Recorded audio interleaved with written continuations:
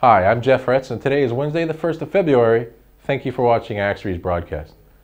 Let's start with a technical outlook for the euro dollar. Price is under the main pivot, and we can expect a decline towards S1 support, where it will possibly rebound. After a short consolidation, price could rise above main pivot, targeting at R1 resistance. However, we expect a bearish trend for the euro dollar. Secondly, we have the dollar-yen outlook. It will probably continue in a mild decline, and we can expect price will break below support S1 with a subsequent focus on S2. Any deeper decline towards below 75.581 will be suggesting price will form a new record low. Our expectations are for a bearish trend today.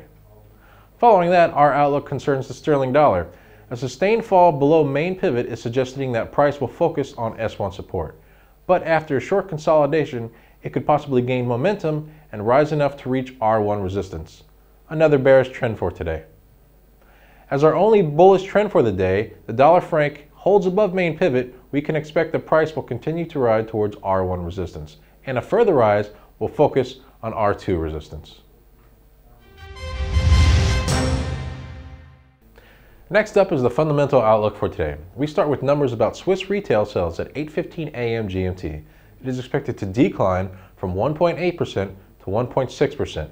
This leads analysts to expect a high impact on the Swiss franc. Market will report a monthly survey regarding manufacturing PMI at 9:30 a.m. GMT.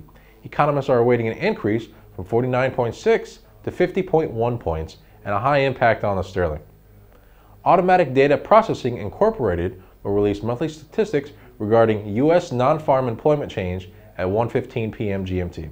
It is expected to decline from 325,000 to 189,000.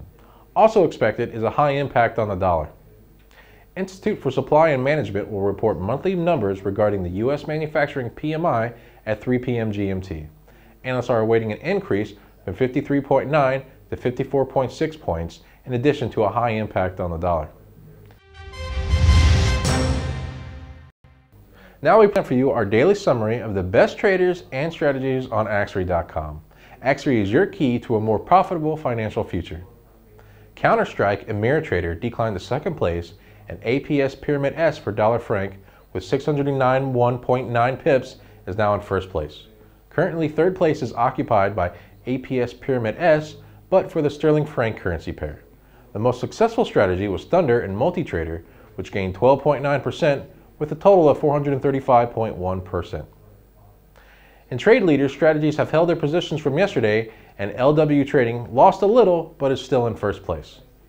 And as Colin Powell, former U.S. Secretary of State, once said, "There are no secrets to success. This is the result of preparation, hard work, and learning from failure." Thanks for tuning in to Axiory's broadcast. Have a pip-filled day, and we'll see you tomorrow.